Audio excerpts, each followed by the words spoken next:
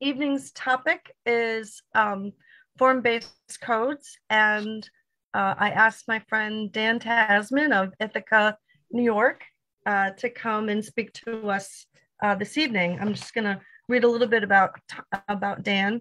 Dan is a planner for the town of Ithaca, which is in the Finger Lakes region of upstate New York. He's a self-admitted planning nerd, yes he is, and proud native of Buffalo, New York, where his childhood surroundings in a dense, diverse urban neighborhood sparked his interest in planning and the built environment. He has a Bachelor of Science degree in urban planning from Buffalo State. I almost said Buff State. Yeah, Because that's Buff right. State, people call it Buff State. Yeah. I know. I almost said that. And Master of Urban Planning degree from the University of Buffalo. He worked in a variety of current and long-range planning roles in local governments in New Mexico, Colorado, Florida, Ohio, and Texas before returning to New York in 2009. He authored several comprehensive plans and plain English land use codes, including an award-winning Unified Development Code for a fast-growing suburb of Boston. He co-wrote the Town of Ithaca's comprehensive plan and is the primary author of the New Neighborhood Code, a form-based zoning code that is considers some of the planning challenges that are unique to the area and the Northeast. He's also the founder of Suburbia in 1994, which is an online community for planners and others who are interested in the built environment. When he's not thinking of ways to make better places or at home with Deb, his wife, and the 3 cats, you might find him sweeping and throwing rocks at the local curling club. So thank you, Dan, for being here and taking a break from watching the curling at the Olympics. Yeah, thanks for inviting me. Okay, let's see. I know we've got a couple of attendees here. I know more people are probably going to watch later on, watch my videos. So I'm going to do that whole awkward shuffle here before I try to share the screen. Get to a little presentation. I promise it's not going to be anything that's terribly boring. I'm not into the whole boring PowerPoint. Okay, here's a slide. I'm going to read everything on it word for word, and don't have much of a script to go by. So you might hear a few ahs or ha's, but I'm going to try to explain everything a little bit. One thing is that this is just give you a taste of form-based zoning, because there's a lot that you have to say that form-based zoning, there's I can't describe absolutely everything about it in a 20-minute presentation, but hopefully this will pique your interest and get you started. Start exploring for yourself. Let's see if I can share. Just a minute. View. Okay, and I go over here and let's get this shared.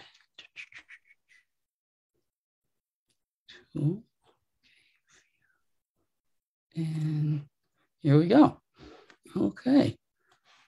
This is talk about what we call, form-based zoning. Town of Ithaca, it's our alternative zoning code. And let's a minute here. So let's talk about zoning 101. I think most of the people who are watching this are going to know the reasons why we have zoning. Came about is kind of a progressive era reform back in the 1910s, 1920s. And the whole idea was kind of prevent situations where one person ruins it for everybody else. Early urban planning conferences, when they promoted zoning, whole idea was that it protected lower income property owners who might have spent their life savings to buy their first house, but they were also in areas that were ideally suited for factories and other nuisance uses. So you'd have a factory pop up and there goes their life savings. Also, it gave a community the legal structure to implement a comprehensive plan. There were community plans before, but there really wasn't any way to legally implement them. Sure, city could have built roads in a certain place, but without any land use control. They really had no control over ultimately what would be built on a site if it's privately owned. And so zoning changed all that. Um, you know what zoning is. This map is a town of Ithaca. It surrounds the city of Ithaca. You know, zoning establishes and locates different zones in a community. Each zone allows different uses, might have different setbacks, different minimum lot sizes, and so on. Also regulates other features of a site like parking, signs, landscaping, hopefully architecture, although it's not that case in every community, lighting, and so on. There are some shortcomings to conventional zoning. It is better than nothing, but conventional zoning tends to focus more on what a community doesn't want than what it does want. A lot of the basic zoning codes that many rural communities have, or some of the older codes that are still in use, they really just regulate the basics. That is, here's our setbacks, here's the uses we allow, here by right, here's the uses we allow by special review. There might be, there's sign regulations, basic parking regulations, but it's not that great at making a specific type of place. It really does emphasize function over form.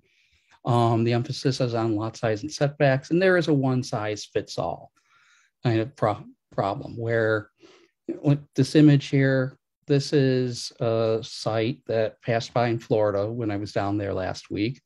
And it's in the middle of this small town's downtown, prime location. But what's on there? It's an ice vending machine. And it's prime real estate. And really it's going to waste because with, very let's say, very few improvements, something that a municipality can't tax, that people won't really come down and visit. That doesn't add to the vitality of a place. Another example, this is in Tonawanda, New York. There's an intersection where you've got about 60,000 cars that go by every day. And back in the 1950s, it was considered prime real estate. What's there now? An ATM machine. So really, that was one of the concerns of zoning, of the early practitioners or the early proponents of zoning, was that without it, land would be wasted. But sometimes if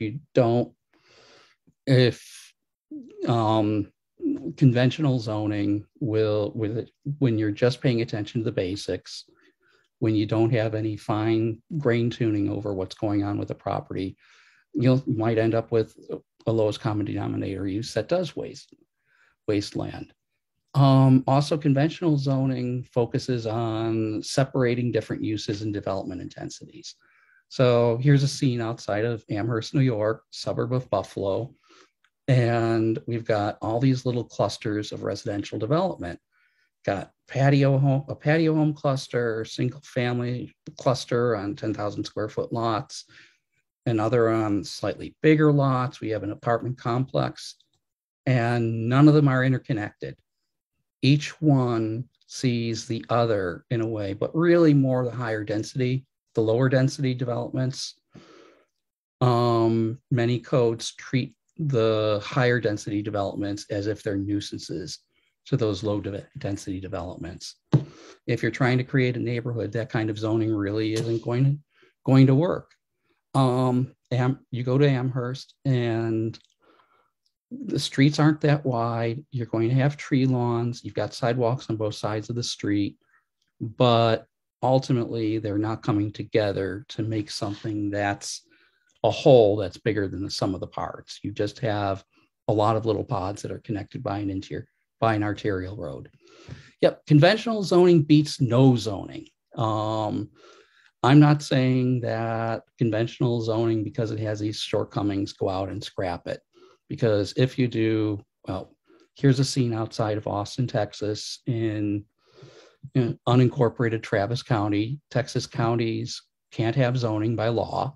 And this is what happens. And this was a lower income residential development that got infiltrated with very nuisance with nuisance type uses through the years with a lot of auto repair, auto storage, body shops, and so on. So just like the 1910s, you have a family that saves up, they buy a house and the only place they can afford, and then you have a junkyard move next door, and there goes your investment. Um, I'm just going to see if you're paying attention right now. So see, oh, okay, good. Okay, I have you looking. Let's talk about form-based zoning a little bit. Some more holistic way of placemaking. So I'm going to talk a little bit more later on about some of the differences between form-based zoning and conventional zoning.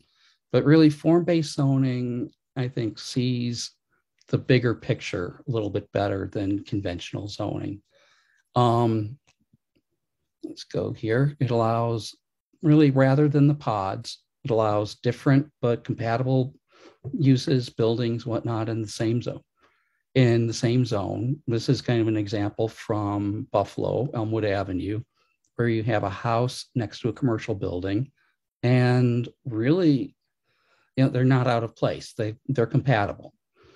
You shape the private realm to create a great public realm. I think that's when conventional zoning really doesn't look at the public realm. You might have some codes, unified development codes, that will have standards for streets, sidewalks, and so on. But I'd say in the majority of communities that are out there in America, you're going to have separate zoning codes, separate subdivision codes that might have the street standards in them. And there's really not a connection between the two. So the zoning really doesn't think about what the public realm looks like. When I say public realm, talk about streets, sidewalks, parks. The new urbanist crowd likes to talk about, they say, is a common living room, that the street is a great public place. It's really something that's meant for all of us. It's a third place for people. Form-based zoning ensures that different parts fit in to create a better whole. So rather than saying all of the red blocks have to go over here, all the green blocks have to go over here, you're allowed to mix and match to some extent, as long as it's compatible and as long as the result creates a better whole. And the form-based code has, in a way, the regulations have kind of a recipe of sorts that help you get there. Okay, you go on. I'm going to say a brief analogy. Conventional zoning just regulate, let's say you've got this R40 zoning district. Conventional zoning is just going to say what the setbacks are, what the building height is, what uses you can have, and that's it. Form-based zoning for a zone regulates things a little bit differently. Most form-based codes will define a certain number of zones, just like conventional zoning. However, it regulates what you can build on a building by building level. There might be a list of building types. Let's say like single family house, duplex, and so on, all the way on up to commercial buildings. It allows certain types of building types in a zone. So one zone might allow single family houses, duplexes, townhouses. The next zone up might allow that, plus small apartment buildings and so on, all the way on up to a downtown. It regulates the height, setback of each of those building types individually, and regulates them like they're different for each zone. So the setback for instance, for side yard setback for a cottage might be a little bit narrower in that R40 zoning district than for a larger single family house. And again, what the setbacks for each of those might change in the zones that they're allowed in. I'm going to talk about Ithaca a little bit, and I'll get back to form-based zoning, what it is. But Town of Ithaca probably isn't that different than many other towns in New England. It's 30 square miles that surrounds the city of Ithaca. New York State doesn't have any unincorporated areas. Everything is either part of a city, a town, or a village. So we surround the city of Ithaca. We've got the campus of Ithaca College and a large part of Cornell University's campus, both academic buildings and teaching farms, open space, and so on. In 2020, our population was 22,000, went up by about 14, 15, 16,000 residents. It's generally, if you subtract the students, it's generally a middle to upper middle class community with very high education levels. And that's because Ithaca's main industry is academia, with, of course, Cornell and Ithaca College. See, there's residential, that's the Ithaca College campus. We still have a lot of farmland in the town. There is a disconnect, though, between what the town's planning policy is, or at least was, and the new normal, or say the new normal that came about probably in the late 1990s, early 2000s as lifestyles have changed. Our default zoning is a basic 1950s zoning code. We've had years and years and years of updates and patches. There really hasn't been kind of the political will to replace that zoning code with the new code, despite all of its shortcomings, which we laid out in a zoning diagnostic we had several years ago. The planning policies in the code, they promote what was considered ideal development back in the 1950s, 60s, 70s. Low density residential development. Our standard lot size is 15,000 square feet. That's what we call medium density residential, about 2.2 units an acre. Residential areas tend to have an exurban or semi-rural character. I live in the town of Ithaca, and it's a large lot area. It's, even though I'm promoting traditional neighborhood development, I do live in an area that is not very walkable, but sometimes that's, a lot of planners are stuck in the same boat because, and we have a housing shortage, but I'll get to that in a bit. We do have extensive promotion of agricultural areas, open space, and there's very limited commercial development, which really has been a good thing because we don't have that much in the way of obsolete 1970s, 1980s shopping centers. We have one, but we have plans for redevelopment of that, which I'll get to. Another issue that we face, it's housing. Sometimes I like to say that where Ithaca is kind of a convergence of suck when it comes to housing, not just the city, the town, but the surrounding region. Any of the forces that are out there, the market forces, government policies that contribute to expensive housing, and not ensuring that there's an adequate supply for our growing population, it's here, unfortunately. And it's very difficult to get past that. Here's like one example. This is kind of an extreme example. This is a house that's about 2 blocks away from me. 1 bedroom, 2 bathroom, 1 acre lot, and large lot zoning, 1,200 square feet. And altogether, everything came to $600,000 to build that. And also, we do have, Ithaca is known for having a very large counterculture. We're one of America's iconic college towns, and with that comes one of America's iconic hippie communities. And the countercultural movement has had kind of an outsized influence on both the local culture and planning. There's a lot of romanization of rural rustic living. There's a live and let live mindset that extends in some way to local government policies. There's a lot more concern in the past. Planning policies really focused more on the quality of the natural environment, in some ways at the expense of the human environment. So people moved to Ithaca. They wanted to have, like I say, they wanted to have their 10 acres, their biodiesel powered Volvo, and their 2.5 goats. I think, if I was going to put it in like a kind of New England context, Vermont. So,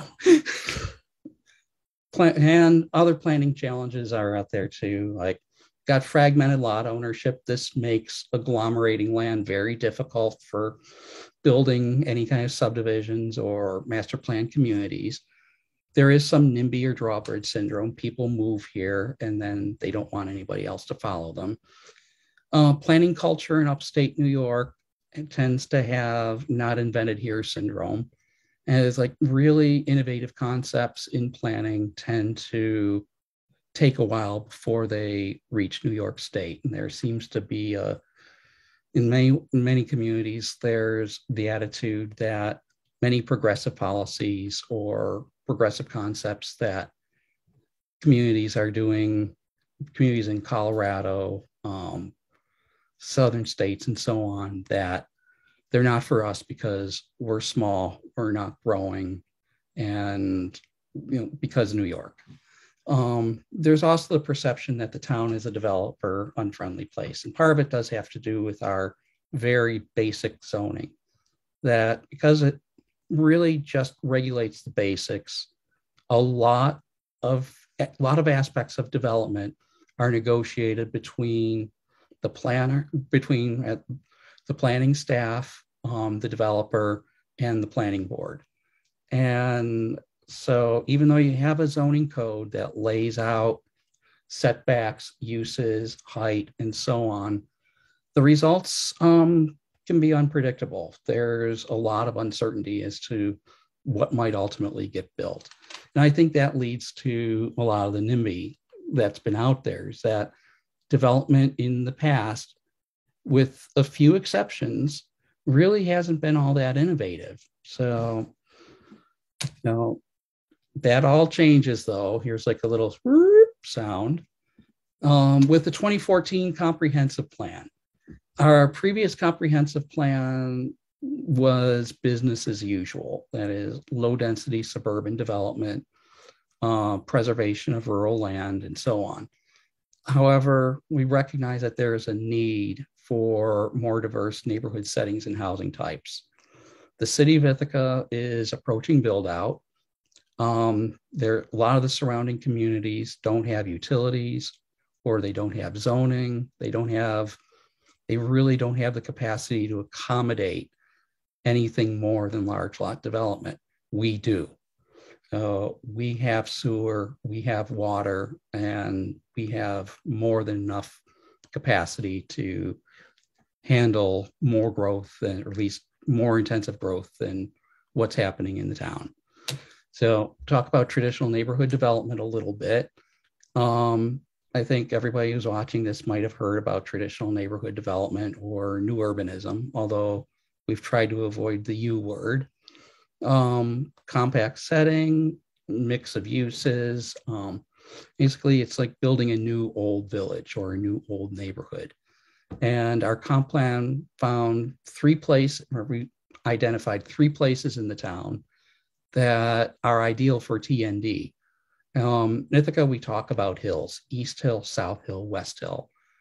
And areas on West Hill, South Hill, these are areas of greenfield and some developed land, underdeveloped land that is under contiguous ownership, that has utility service and is actually viable, very close to the city, close to employment centers, that we feel is viable for larger master plan, higher density communities. On East Hill, that's the area that's in red, that's on the far right side of the map. That's East Hill Plaza. That's an older shopping center from the 1970s, and Cornell University owns it. they've identified in their campus plan that land for a what they call a town center, basically traditional neighborhood development. We want to see it redeveloped, like sprawl repair is what planners call it. We want to see it redeveloped as well. How do we sell the idea of traditional neighborhood development to a population that's really doubtful about it, that came to Ithaca to get away from it all, came from the big bad city? And it's that attitudes are changing. If you really love nature, if you really love the farms, you really love the wineries, you really love the open spaces, you love the gorges, the hills, don't live near them. Don't carve out an acre, 5 acres, 10 acres of it and make it your own. Save it for the next generation. That if you really believe in living, like if you really believe in having a lighter footprint on the land, don't take a big chunk of the open space that surrounds our town. Also, we had, during the time we were doing our comprehensive plan and afterwards, we had 2 smaller projects, planned unit developments, that were in a way T&D light. We had, Bell Sherman Cottages, which is about 9 units an acre. It's a mix of single family homes on small lots and townhouses. Then there's Maplewood, which is a graduate student housing complex on the site of a former old suburban scale apartment complex that was redeveloped in the form of a T&D. And the reception to these projects has generally been positive. Not everybody likes them. I don't think you're going to get anybody to like everything. But once they became established, people came to appreciate them, I think. So how do we implement our comprehensive plan, which wants to see traditional neighborhood development, yet we've got this old zoning code that really promotes suburban development, and it's very difficult to retrofit anything into that code? We came up with the idea, let's do a second zoning code in a way. And this is how many communities have form-based zoning. They have it as a supplement to an existing conventional code. That we call it the new neighborhood code because it's intended for just these new neighborhoods, allows traditional neighborhood development. And in those areas that the town identified in the comprehensive plan for T&D, higher density development, and wrote it in-house. We didn't hire consultants. We did have another local planner and a prominent urbanist who sat on our, what we call our T&D committee, to review drafts of the code and suggest ideas as drafts came out. But otherwise, it was written entirely in-house. Most of the graphics were done in-house. We did it ourselves, and I think you can do it too. So what does the new neighborhood code do? Like any form-based code, we focus on the overall character and physical form. There's that image again. Considers what works well together. Again, same image. We have, because it's a much different approach, form-based zoning, than conventional zoning. When I wrote the code, I wanted to have it be as easy to understand as possible, because it's going to be elected officials are going to be looking at it, lay people, planning board members, building staff, and they're used to conventional zoning codes. So how do we make it easy to understand? Plain English. It's written in a way where when I ran it through Microsoft Word grammar checker over and over and over, and got it down to a 9th grade reading level. There's no legalese in it. No, the aforementioned setback shall hereinafter be 25 feet. Yeah. It's plain English, no passive voice, active voice. We use tables and short lists, lots of graphics, lots of photos. All the graphics we made with SketchUp in-house. There's how-to guides at the start of every chapter that tell you how how the regulations in that chapter work. And we do have prescriptive rules, which but they are flexible, and that allows more predictable decision making and outcomes that are a lot more certain. So there's very little that's left open to negotiation in the code, at least on a site by site basis. If you comply with the code, you plan something that complies with it, odds are it's not going to need the higher ups, planning board, town board, they really aren't going to require too many changes for it to pass. Town board had a good close look at this. Everybody, planning board looked at it, and they were all happy with the regulations that were in the code. So there's going to be less, probably less negotiation, less of that uncertainty when it comes to development. The code's laid out by topic and scale of land use. So part of this is to avoid page flipping. And if you're looking at one area, like let's say you're looking at designing a neighborhood, you only have to look at sections 2 and 3. There's what are the zones, how to design the neighborhood, there's laying out the streets, the zones, and so on. If you're building a house, really you just look at 4 and 5. You don't have to look at any of the other chapters. And this way it makes the code easy to use because it's in little, easily digestible bits. All those pieces, all those little parts of the code are all independent, but they do work together again to create a larger neighborhood. Again, this is an image that you'll probably see a lot if you're looking at form-based codes, traditional neighborhood development, anything in planning starting from about 20 years ago on up. So the new neighborhood code, we're promoting development, allowing development in what planners will say is the T3 or T5 range. Even though it says suburban, it really is more of a streetcar suburb than a large lot suburb, all the way on up to T5 and urban center, not necessarily a T6 downtown. You see T1 natural, T2 rural zones. We already have conventional zoning that covers those areas. So we've got 4 new zones that the new neighborhood code creates.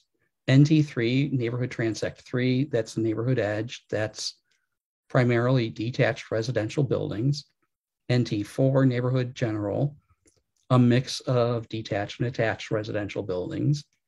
NT4U, which is an urban mix, which allows some storefront commercial uses. Otherwise, it's much like NT4. NT5, neighborhood center, that's your main street. So storefronts, apartments above, and so on. So a regulating plan, talk on that a little bit more later, is what rezones the underlying land for T&D. So regulating plan is much like a master plan, shows where the streets go, where the zones are, what the street types are, and so on. But you don't necessarily need a regulating plan if you have form-based zoning. A lot of communities adopt form-based zoning for existing areas to try to preserve or reinforce the character of an area. Town of Ithaca, we're doing it to make new neighborhoods and for our redevelopment of grayfield sites. So first chapter, when we talk about neighborhood development, neighborhood design, it deals with the mix of zones for the neighborhood location. It is on West Hill, which is further away from Cornell University, further away from Ithaca College, looking at more NT3, less NT5. The closer you get to an employment center, like South Hill, East Hill, the code allows more of those intensive uses, and you don't need as many of the less intensive uses.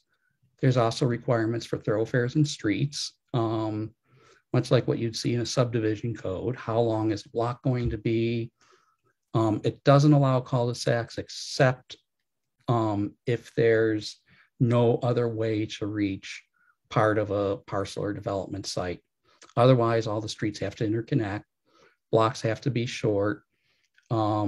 you have to have alleys on the internal blocks outside of the NT3 zone. Have you also requirements for utilities and basic requirements for stormwater management. Stormwater management, it's a big issue in New York State. Also, Ithaca, we have hard clay soils. It's not of the area doesn't drain that well. All the factors that go into creating great wines when it comes to soils really doesn't work for it's not very good for drainage. So what we're writing a separate stormwater guide for TND that's more of an advisory guide on how to do stormwater management. In New York State, any development has to meet the state stormwater management laws, but they are written with suburban development in mind.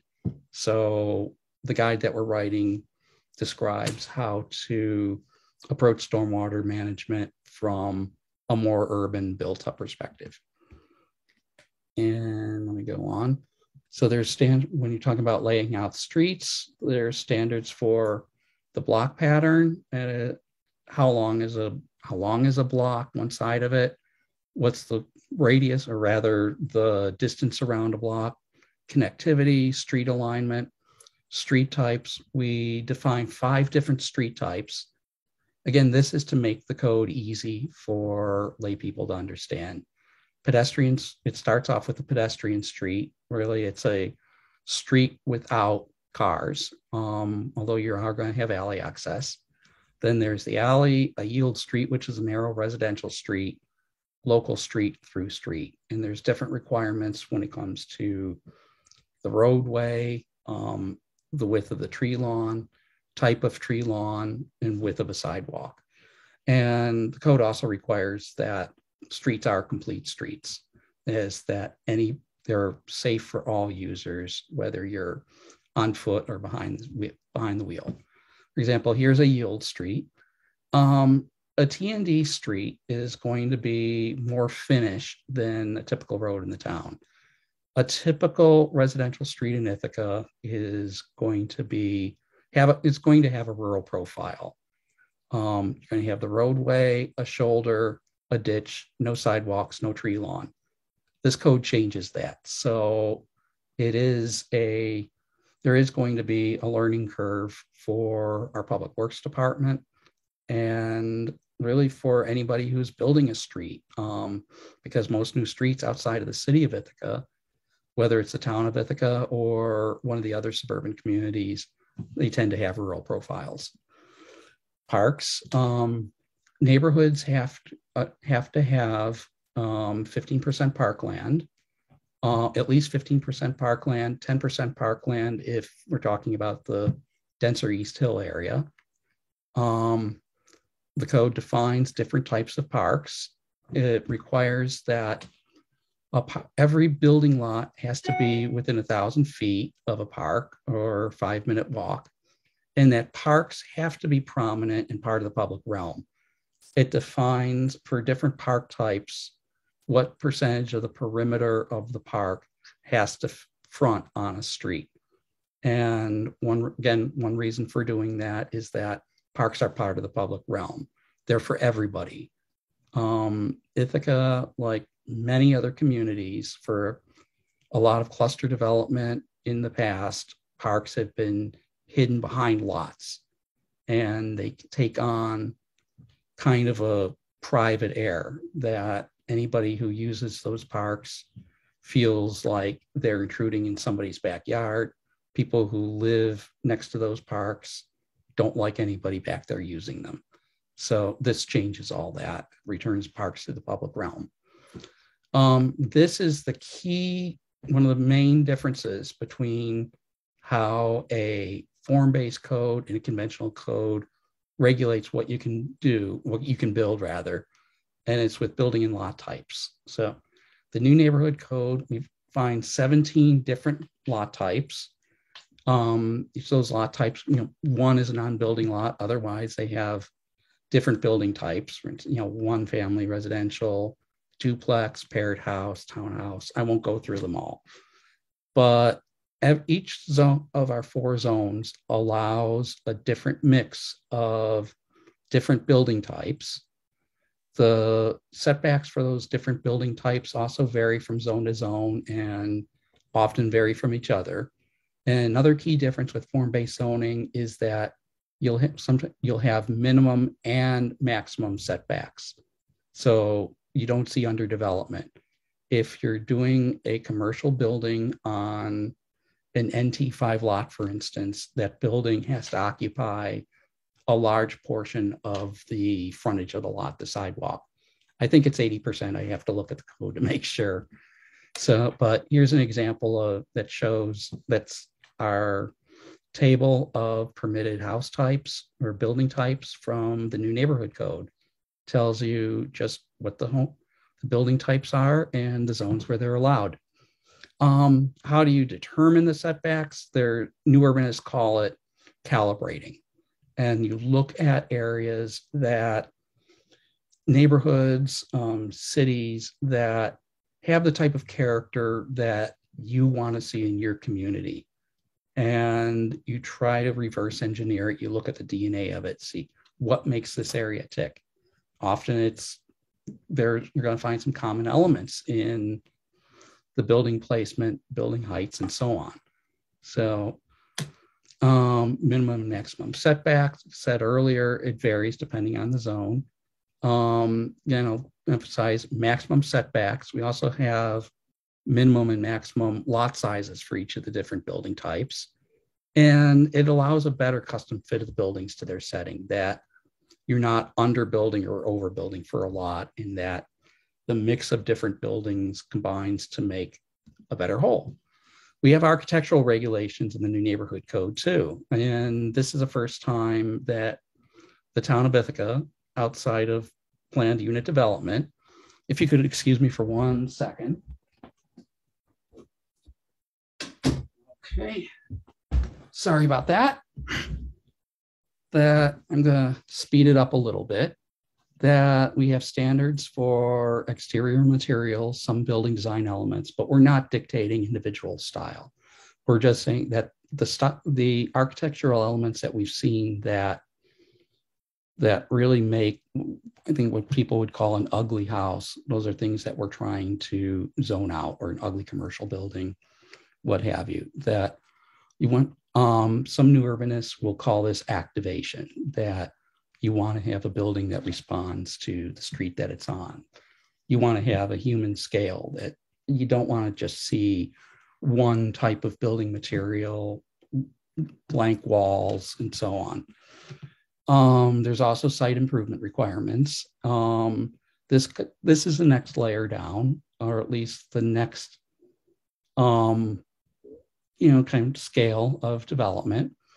And the regulations cover parking design, landscaping, fences and walls, service and utility areas, signs, and landscaping. Then there's uses. And you'll sometimes hear people say that, or other planners say that form-based codes doesn't really, either they don't regulate uses, or they place a very low priority on regulating uses. And that's not necessarily true. But you're really looking more at regulating the built environment with a form-based code than what happens inside those buildings. So also our existing zoning code, we have the long laundry list of uses. You'll see, the haberdashery and the telegraph office and the candy shop, and it reads just like what you would expect to see in a 1950s neighborhood. Most form-based codes tend to collapse those laundry lists of uses. They tend to be much less granular. So instead of all the little men's clothing store, women's clothing store, men's hat store, women's hat store, it's going to regulate just retail storefront uses, for instance. Then we have a sprawl repair section. This is one of the parts of the code that respond to one of the unique conditions that we have, and that's at South Hill and East Hill, where there is some existing development. And the sprawl repair section offered, how would these neighborhoods redevelop over time? Because you might have an old Burger King, old McDonald's, it becomes a non-conforming use, but how do you build around that and ultimately integrate those uses into a larger pedestrian-oriented walkable neighborhood? Let's see. Okay, I didn't quite see that, but here's master plan for a new neighborhood. Again, not every form-based code is going to have going to involve regulating plans or master plans to build new neighborhoods. Some of them might involve existing neighborhoods, but the regulating plan is the planning process for zoning, designing a neighborhood, and it does involve the public. We do above a certain size, 3 acres, we require a design charrette where the public is involved, they offer their feedback and so on. We might have our first TND, our first regulating plan this year at South Hill. This is a site that has several different owners, a couple of owners that own the 2 owners that own the majority of the land in the area. And then there's there's frontage lots that range from about 1 acre on up to 4 acres. And the town plan paid for the consultant, and the town is actually sponsoring the regulating plan because we want to see this develop as a unified neighborhood. That it might be a little bit more difficult if you couldn't create a coherent neighborhood if just one of the property owners, even though they might have a couple of 100 acres, if they planned independently of everybody else. But the planning process for the new neighborhood code does have the provision for that type of planning if there's some case where other property owners just don't want to get on board. In this case, other property owners in that area are more or less receptive to the idea of being included as part of a traditional neighborhood development. And the advantages of the new neighborhood code, and really form-based zoning for us, found that it's going to increase the choice of neighborhood settings and housing types. That leads to fewer environmental impacts. It's going to help make middle market and entry-level housing more viable, creates critical mass that's going to support local businesses, and of course, more predictable decision-making and development outcomes. Okay, I'm not exactly seeing this change. I'm sorry, here we go. It's not perfect. We don't expect that the new neighborhood code or our form-based code is going to cure absolutely all the ills that a community might have. We don't have the experience dealing with finished urban streets. We don't have the experience with urban forestry. Home building in the area, we don't have any production home builders or spec home builders. It's mostly mom and pops. How do we get that to scale up? Construction costs are still going to be high. Property owners might need to partner with larger developers. And because Ithaca is a growing community, but it's Ithaca, New York. It's not Ithaca, Colorado. So the build out of these neighborhoods will take decades. It's not going to be an instant town overnight. And that's it. So get out of here and get back to the main screen, and I will let Anne take it from here. Thank you. Thank you. That's an amazing code, Dan. Really, that's awesome. Oh, thank you. Yeah.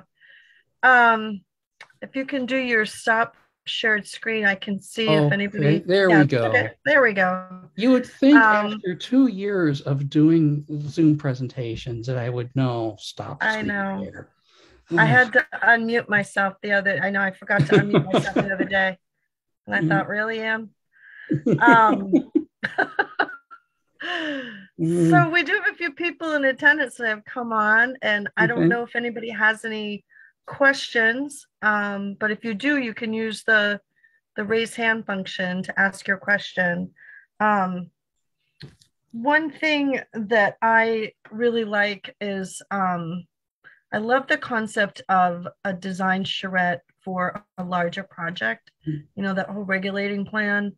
Um, I've worked in communities that required certain neighborhood meetings for larger projects and things like that. And I think, as Bangor looks at our larger, because really that's, one of the focus of our comprehensive plan is we have some really large lots that could be developed in our rural areas. And one of the questions we have for our residents is, what do you want to see out there, and what kind of development do you want to see? And I really like the idea of, of having applicants assemble, neighborhoods to get together to talk about what should happen on some of these larger lots. That was I love that idea. It's a great idea. I'm glad that, our town board, they had the foresight to budget to like give us the budget to hire the consultant. And we decided that, we didn't want to do we didn't want to do a bad job at this. So we hired a well-known, nationally recognized consultant. And yes, it costs more, but we know that the outcome is going to be a higher quality project. And I think if we're going to sell the second TND, if we're going to have a second TND, we have to have the first one be a really fantastic place to live. Yeah. Yeah. And the other takeaway that I wrote down was, I like the park requirement. Our subdivision, our just basic subdivision requirement has a requirement to dedicate a certain percentage of open space. And, a lot of times it's just sort of this parcel that they couldn't, whoever designed the roads, it was just kind of leftover land or something like that. And, now we're seeing a lot of those that were done. The developers are coming back saying, can I turn this into a lot? Can I switch this out? And, they were, so it's nice. I like the idea of putting in more direction about that dedication of park, that, there's some spec to it where you have to, it has to have frontage. It has to, mean something. Right. And there are requirements, or at least there's a guide for what lands need to, a priority for what lands should be in open space. And you said we had that issue under our conventional zoning, that we've got a 10% land open space dedication in our existing conventional zoning. For some of the very small subdivisions, they do they'll pay a fee in lieu of dedicating land. I live in a subdivision where they actually did the land dedication, and there's an undeveloped park behind my house that is unmowed, no trails, almost no access. It's really just an extension of my backyard. And it's something that really doesn't benefit the community at large. So in a way, the town has subsidized my backyard. In a way, I'm not paying taxes on it.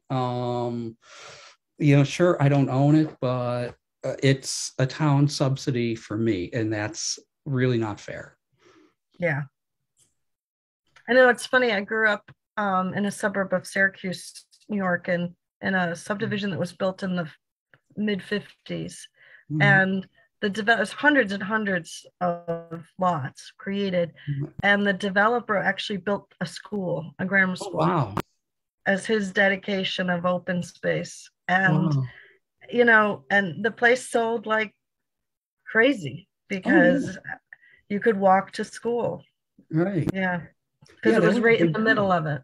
That was a big deal, right? Baby boom and everybody having 3 or 4 kids. And of course, having a school right nearby, especially a, good suburban school. It's a big selling point for folks. Yeah, it was. It was. So, now we need to look at things a little bit differently. And so, yeah. Yeah. And when I was in Florida last week, took a trip to This was, God, I can't even think of the name of the development. Oh, Babcock Ranch. It's supposed to be the nation's first all solar master plan community.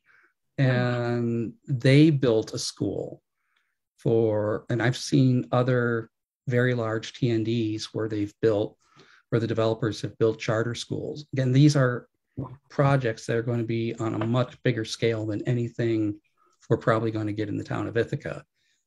Development here is slow. Family sizes are shrinking. And, if we have civic lots that are dedicated to even a community center, I would feel like it's going to be a success. What's one thing that we don't require in the new neighborhood code is mandatory dedication of civic land. You do have to have parkland, but not necessarily civic sites for community centers, places of worship and so on. Because we're also finding, again, decreased religiosity in the United States, that there isn't the demand for the land for the church or synagogue in the middle of a neighborhood. So if we get a community center, that's great. If not, at least it'll be a walkable neighborhood. So. Right. Anya, did you have any questions? I don't have questions. I do want to say, though, that was a really good presentation, and it's educational for me because I didn't know that much about form-based codes before. So, and also want to say I like the cats in between. And your cat, I was watching your cat open the door behind you, so that was kind of funny. But I did want to say to our participants, we want to get an idea of whether you think this can be applied to Bangor and if we should try and incorporate this into our comprehensive plan. So if anybody has any comments on that, feel free to raise your hand. Chris Dalton has got a comment, so you can go ahead, Chris.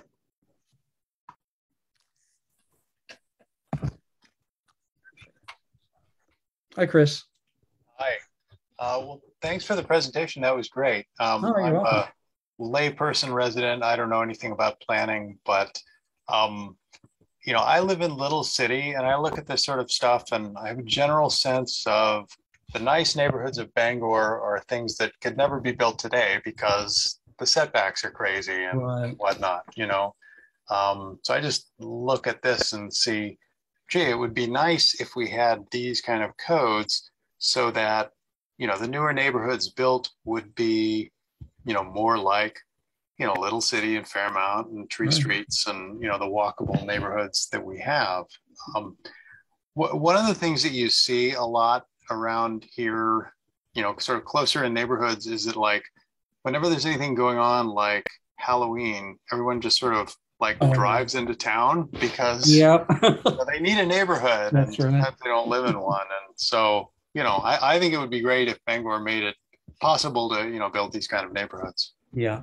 I saw an article not too long ago that talked about how you can design for trick or treating. And in Ithaca, we have a neighborhood called Fall Creek, and it's just north of downtown. It's the old, an old neighborhood laid out in blocks. It's a mix of single family homes, a couple of apartment buildings, some duplexes, and everybody goes there for the best trick or treating. They don't go to the rich neighborhoods. They all go to Fall Creek. And I think, what you brought up, it's something that, other planners, other urbanists have commented on. I think that's a fantastic observation. And you can have that with a form-based code if you, again, calibrate the code to a neighborhood that you like. If you see an old neighborhood in Bangor or Portland or wherever that you think that this is a great place, there's something good about how this feels, get out the measuring tape, look at how far back the homes are from the sidewalk, look at the tree lawns, try to reverse engineer it and see what makes it tick, and then put it in your code. I like that. Reverse engineering planning. Yeah, it's good. And I love the Halloween filter. Oh, yeah, absolutely. Dominic's got a question. Go ahead, Dominic.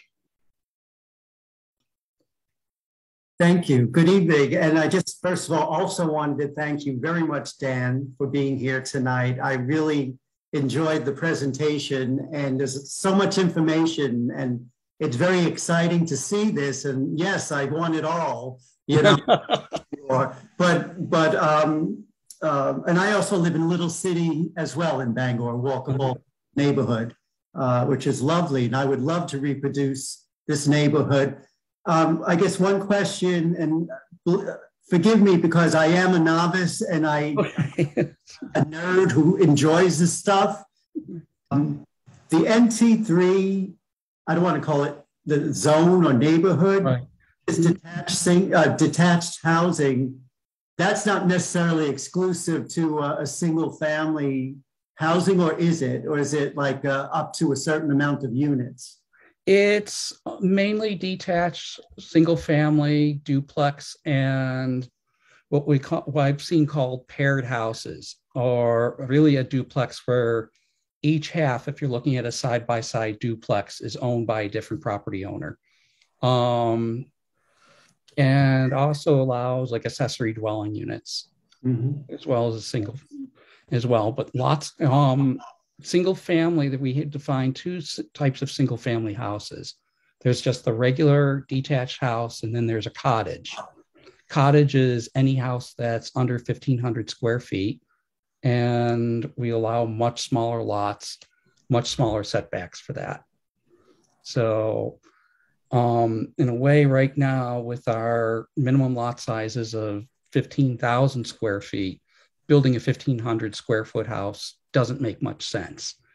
People have done that, but people end up spending $100,000, $120,000, $130,000 to buy the lot, and then they spend $150,000, $200,000 on improvements for that lot, and for them, it just doesn't make much sense. And we do have the NT4, which is, again, wide variety, both detached and attached, but not necessarily apartment buildings.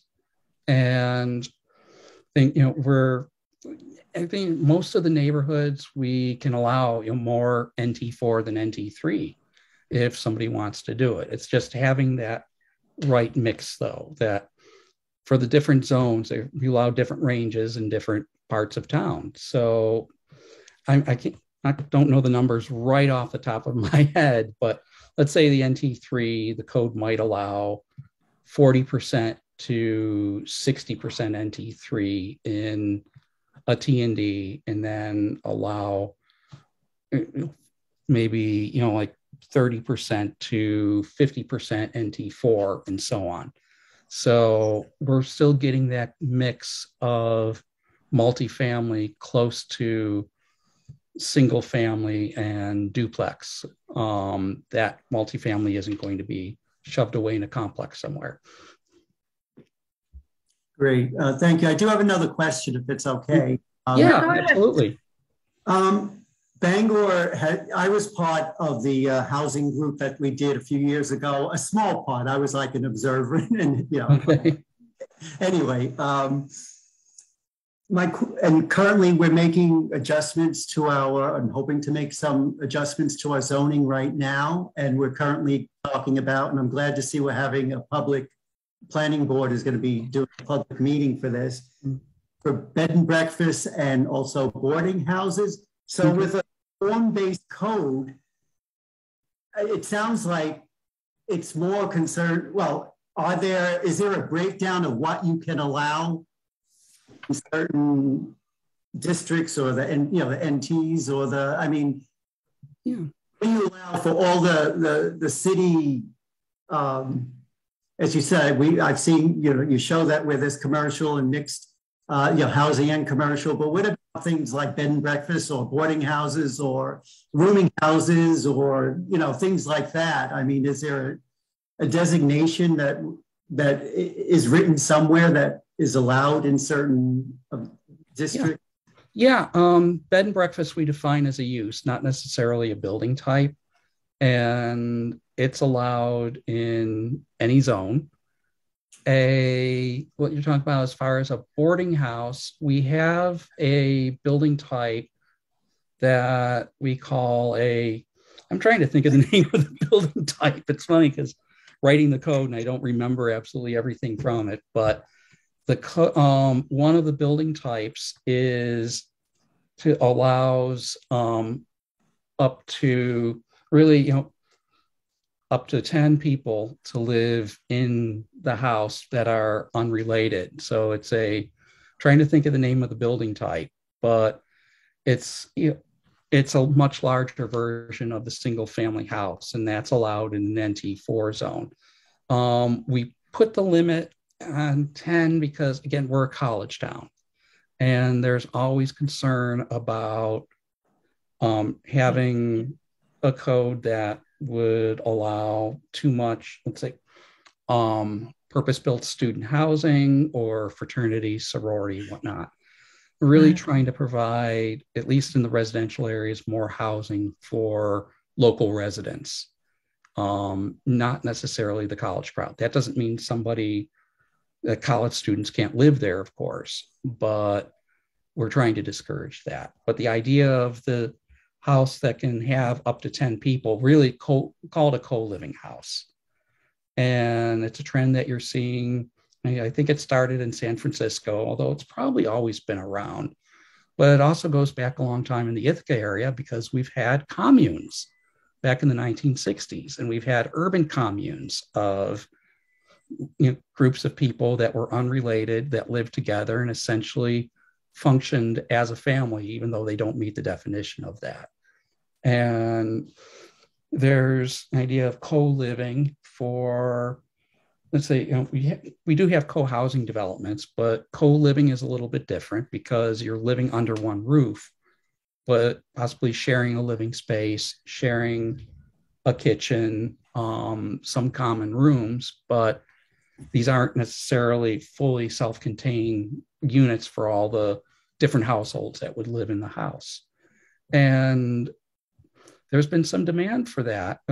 Senior citizens now, you're starting to see, looking at more of a co-living environment. They want to look at co-living where, instead of assisted living or a larger nursing home, where they can live among their peers, have that support, but they don't want to be isolated in their apartment in a complex with a lot of other senior citizens. They want to be in a neighborhood that's mixed and vibrant. So that's another way, but it does allow for that. For a boarding house, like an SRO, the new neighborhood code really doesn't allow that. So that's interesting. Okay, well, thank you. And also, what I do like also, just for the Bangor question, is where, and if we're interested, I like the sprawl repair. Oh, yeah. The Bangor Mall and the Broadway shopping mall area, which I live. Oh, yeah. Yeah. Would certainly be great candidates for that. Right. And I do like the architectural regulation too. I'd like to hear more about it, maybe not now, but like read more as we discuss it, if we discuss it, what that entails. But that's very interesting to me because there is that fear. And yes, I want to be open to allowing different housing types in this neighborhood, but I want it to be somewhat, I would like it to fit in somehow with the neighborhood, because the neighborhood, as Chris said, is a wonderful neighborhood.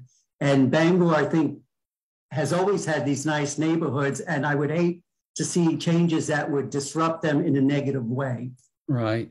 I think, they are starting to see, like, there's two different approaches to architectural regulations that you might encounter among planners in the urbanist crowd.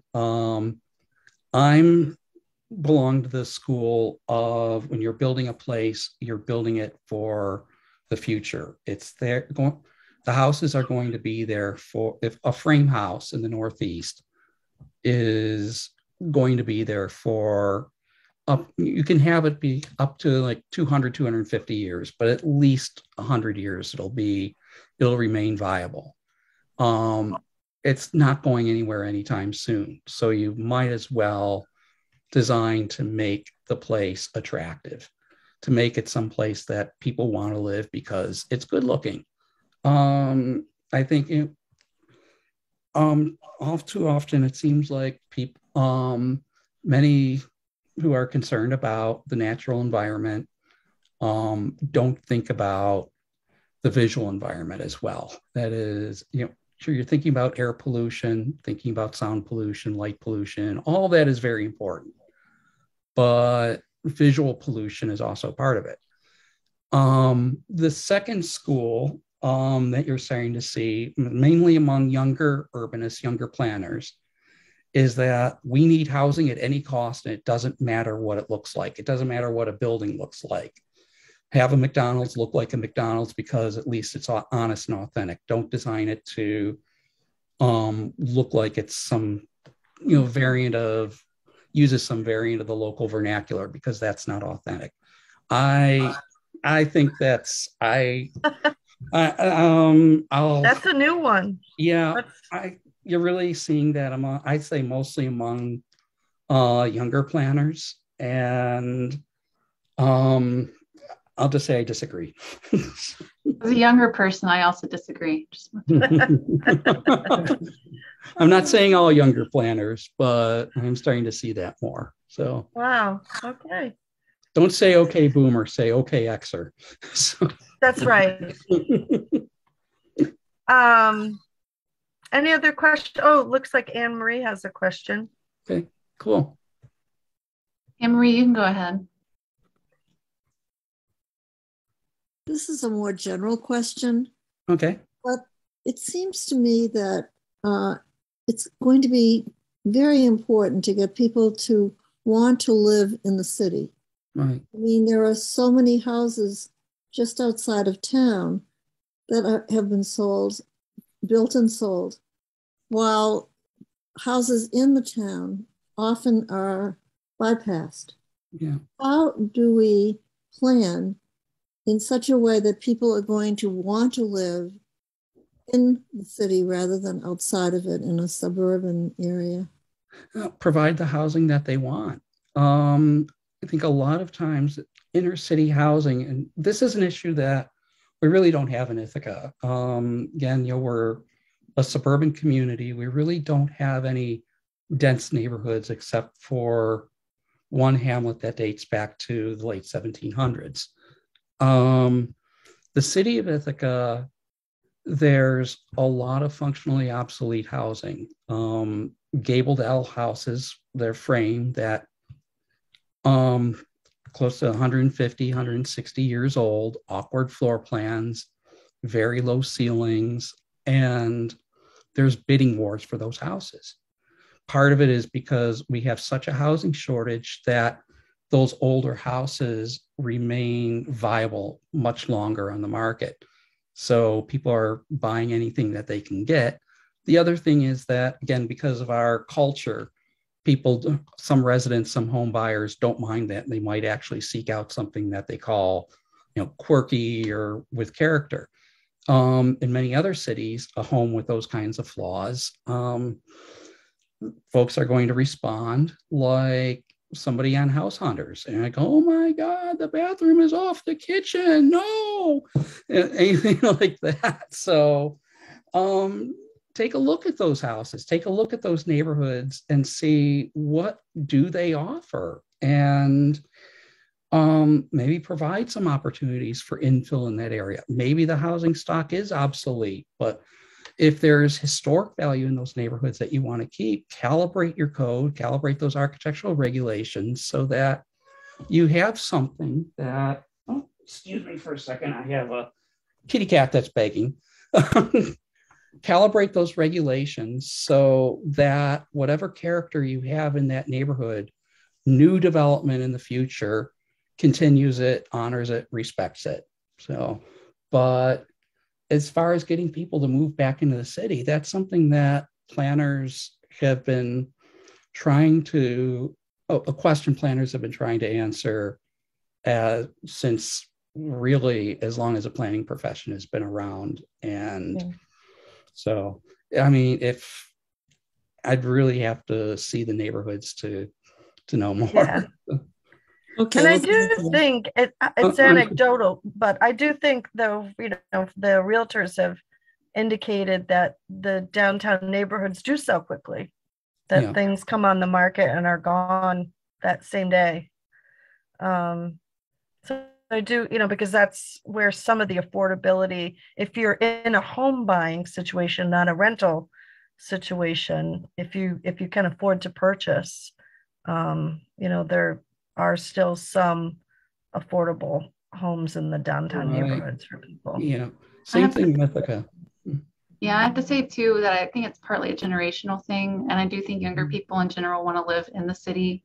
I live in a downtown neighborhood, and I like being able to walk to work and walk downtown, and a lot of young people kind of think similarly. So I think it might start to change. Absolutely. Yeah. That's good news. And we're seeing that in Ithaca too. That again, our demographics right now are very boomer oriented, but there's a large population of millennials, of Zoomers that stay in Ithaca after they get out of school, or they move to Ithaca because they don't, they like the vibe here. They kind of, they're into the outdoors, whatnot, and they're looking for more urban living too. So I think that there's still people who do want to live in the suburbs. They want their land. They want some people that still want to have their goats or their garden. But I think that really is changing. That has changed more. So, well, thank you. Thank you. Yeah, thank you, Anne Marie. Thank Any you. other thoughts? Dominic, you still have your hand up. Did you have another comment? Oh, I'm sorry, I didn't take it down. No, that's okay. I just didn't want to. Right, but since I'm here, I wanted to thank Dan a lot, and I've been to Ithaca in my life with my partner, and it's beautiful. It's a lovely community, and my brother lives in Binghamton, so I hope we hope to it again. And I love the cats. And thank you. So thank you for being here. Oh, thank you for having me, Dom. Yeah, that's great. So next week, where the topic is going to be green infrastructure. And any other comments, Anya? I don't have anything. I just want to thank Dan again. Okay, thank you. Thank you. Yeah. Dan, thank you so much. I really appreciate this.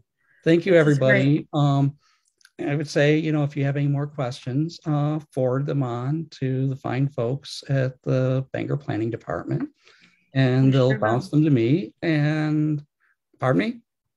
We sure will. And I'll get back. So thank you. Great. All right. Well, have a good evening, everybody. Yep. Thank you. Have a good night.